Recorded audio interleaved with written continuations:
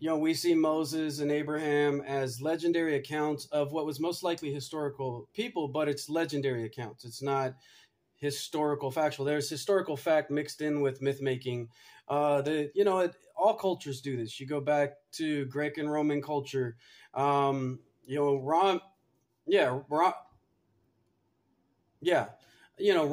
the founder of the Roman Empire.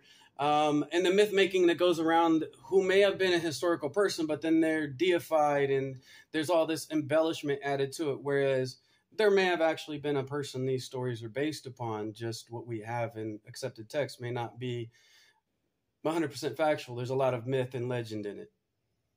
So, as a person, let me circle back to answer your question.